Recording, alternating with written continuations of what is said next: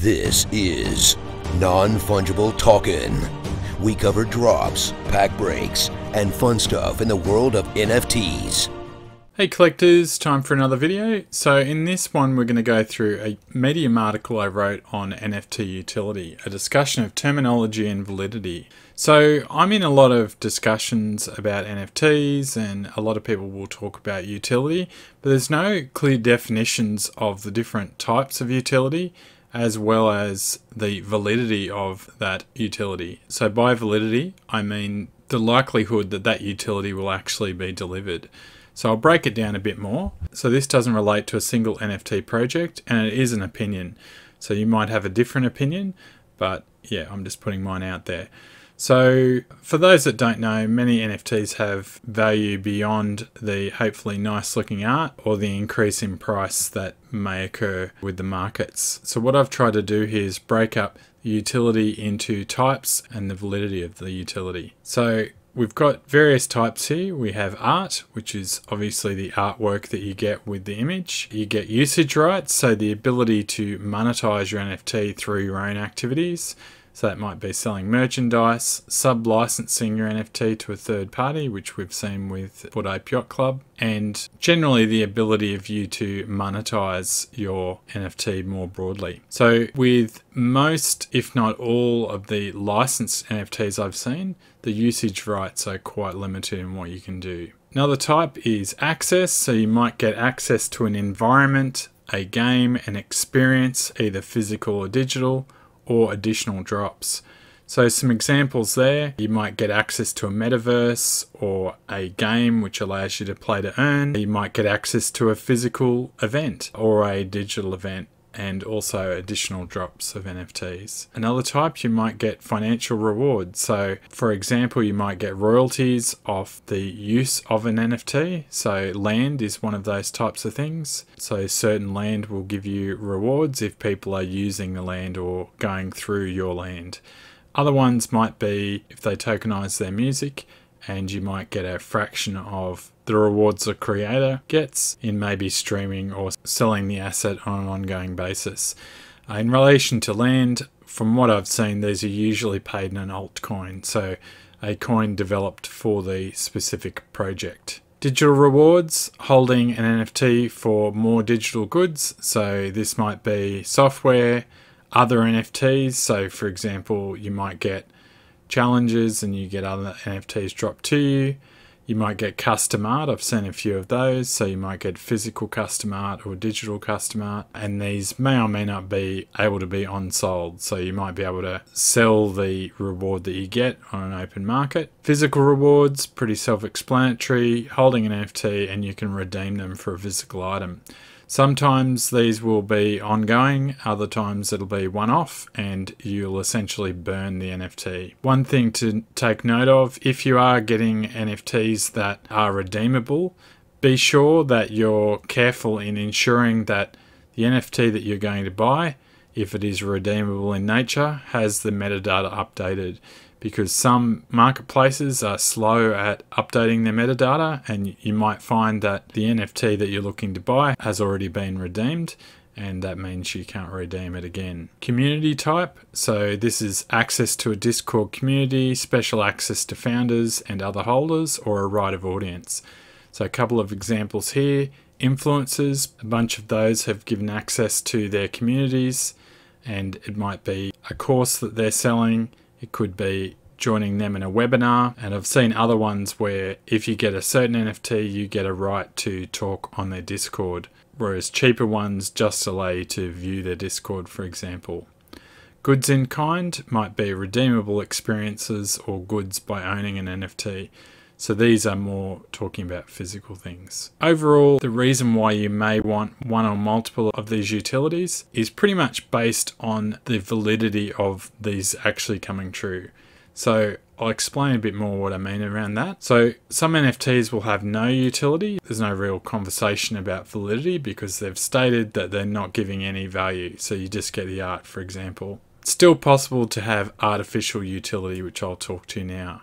So artificial utility is where a community actually creates the utility and not the team. So this is, for example, a set list of people that own a particular collectible will get together and then they create their own community and their own value by holding that NFT.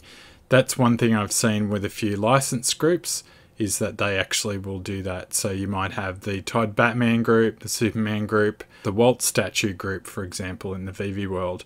There have been different communities that have sprung up and effectively created artificial utility there. So other types of utility validity we have is alluded.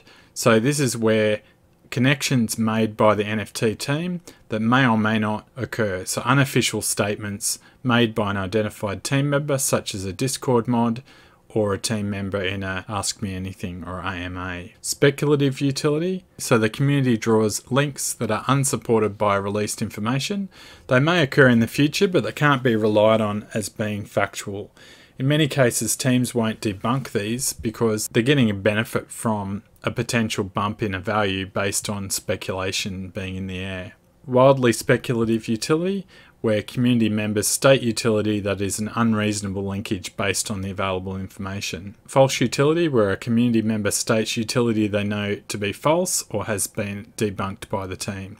So not saying at all that by them putting out false utility they're trying to get a gain from that, but effectively it's what the community feels is false. Artificial utility we've already talked about. Fleeting utility, where you get a time-sensitive benefit. This has been a real problem in a few licensed collectibles of late, where the value of the NFT drops significantly after those time-sensitive benefits have elapsed.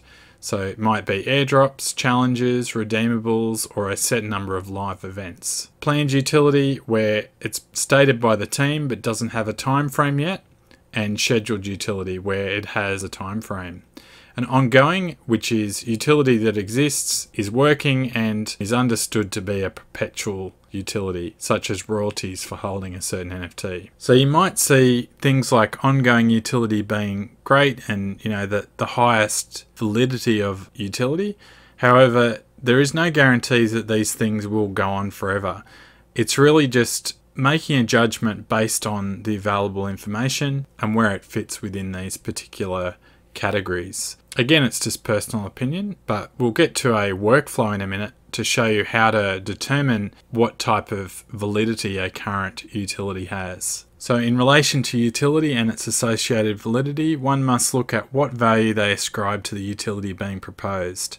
An NFT that provides fleeting, artificial, alluded or speculative, wildly speculative or false utility poses a greater risk long term than does the other types.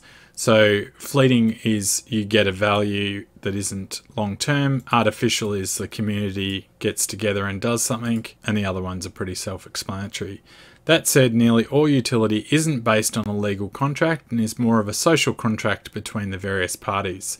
I'm not at all a lawyer here, so don't take this as a legal stance. Everything I'm saying here is purely an opinion. Smart contracts may also be part of the equation, however, one must be aware of how a team or third party may externally impact the value of these smart contracts. So there was an example recently where a person owned a certain crypto token. The liquidity had been moved to a new collection and effectively shutting out the old owners of that. That wasn't in relation to an NFT specifically, but it was related to tokens. Assessing the utility value of a project can be difficult depending on the types of utility that exist. As such, a process such as the below could be applied to any potential utility to identify its validity. So essentially it asks the following questions. Who stated the utility will exist? Have all parties needed to make it exist provided public statements? When will it exist? Are there artifacts that show the reality of the utility? So examples or demos. Has it been delivered, and for how long will it exist? So I'll zoom in here. So we start at the top here and we ask a basic question. Is a utility available? Yes, it is. Is it time sensitive? If it is, it's fleeting. If it's not time sensitive, it's ongoing. If it's not yet available, who stated that it will exist? If it's a community member, are they delivering the utility? If it is, then it's artificial utility. If they're not delivering the utility, is it reasonable to think the statement is accurate? If it is, then it's speculative. If it's not reasonable, has the utility been debunked by the team? If it has, then it's false. If it hasn't, then it's wildly speculative. So effectively, has some common sense been applied to what's being said, and where does it then sit? So going down from here, who stated the utility? The team did. Was the statement made in an official channel? So was it purely an AMA, or was it, a tweet or something like that? If it wasn't, then it's alluded.